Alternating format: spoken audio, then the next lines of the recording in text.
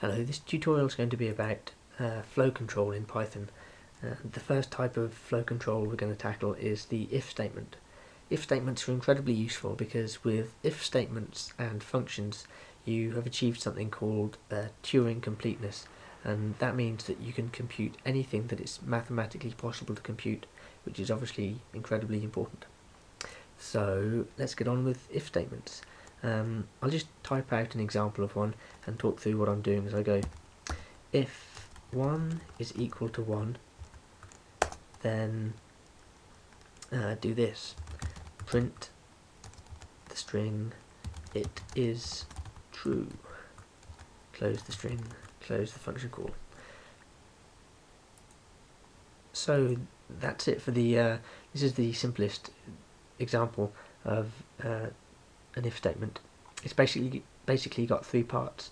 It's got the if here, which just tells Python that we're about to type an if statement. Then it's got this, which is a condition, and then it's got this section here, which is the body of the if statement, and this is the body is executed if the condition evaluates to true. So let's take a look at this condition. 1 is equal to 1. Sounds like it would evaluate to true because we know that 1 is equal to 1.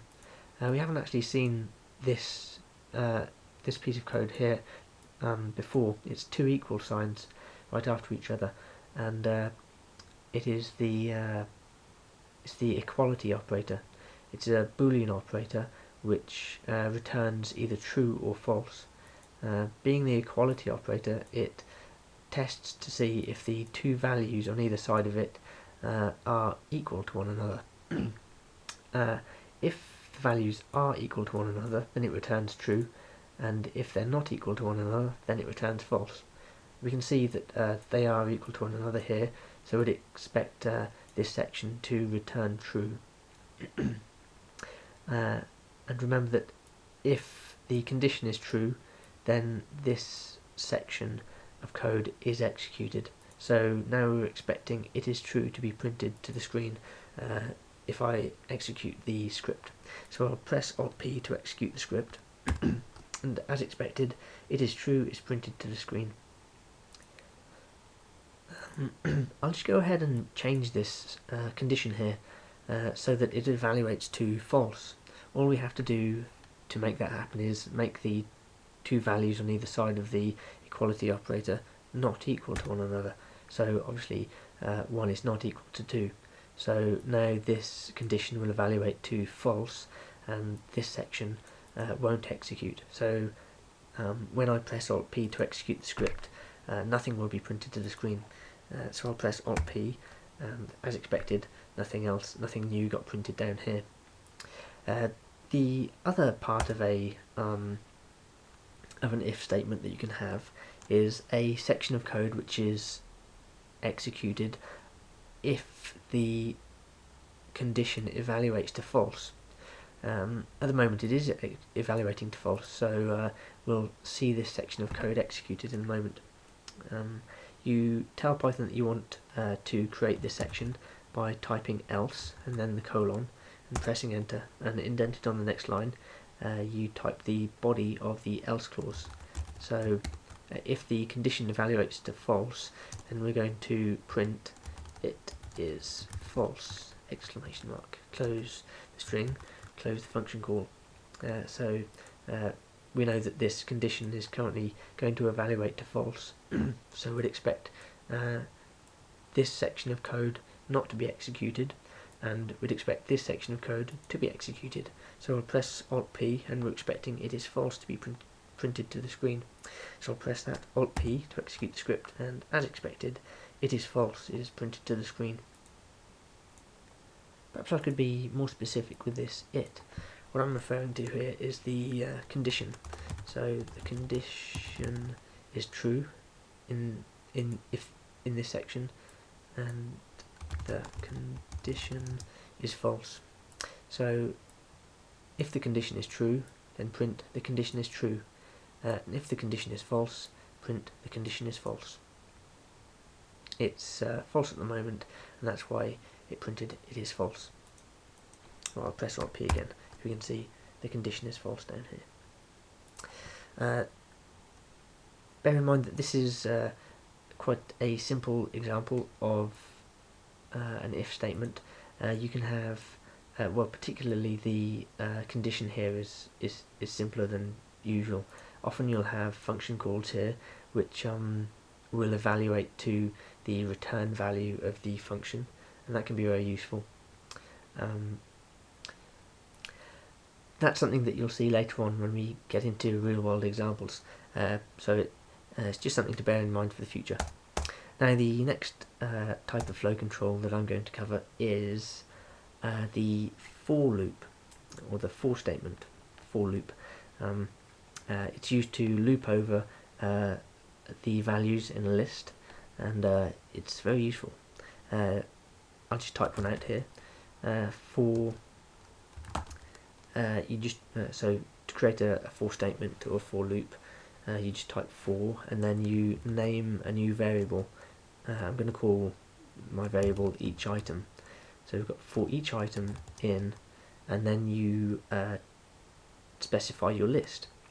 If you'd already assigned a list to a variable, you could just name that variable here, but we haven't, so I'm going to create a new list, and I'm just going to use our normal list containing the integer 1, floating point value 2.2, and the string value 3. And I'm going to close the list and type the colon and press enter to get to the body of the for loop. Now the body of the for loop is the piece of code which gets executed each time you go through the for loop, and each time you go through the for loop, the next value from the list is assigned to the variable each item. So the first time we go through the for loop, 1 will be assigned to the variable each item. The second time we go through the for loop, the value 2.2 will be assigned to the variable each item, and the third time we go through the for loop, the value 3, the string text value 3, will be assigned to the variable each item. So as usual, we're just going to print that value because we're just going to print the variable each item, because each item, this new variable, will be available inside the body of our for loop here. So we're just going to print it by passing it to the print function, and then closing the call to the print function. So when the for loop is executed, we're expecting value 1 to be printed the first time through the for loop, 2.2 to be printed the second time through the for loop, and the value 3 to be printed the third time through the for loop.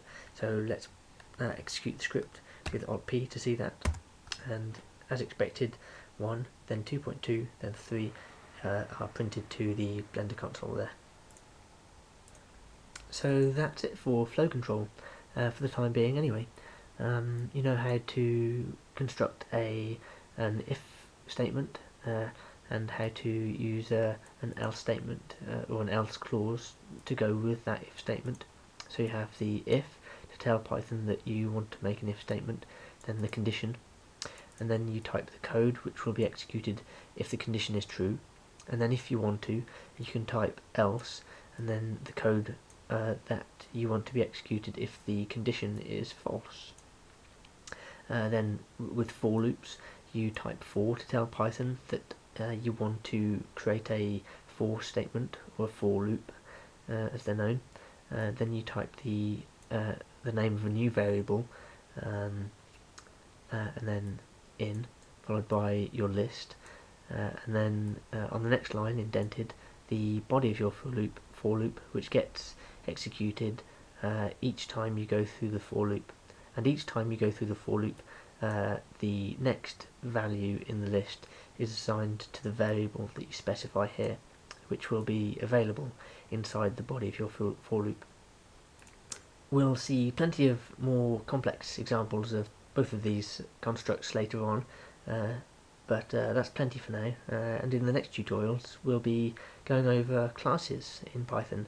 We'll be looking at how to create our own classes, as well as how to use Blender's built-in classes, which are really very useful.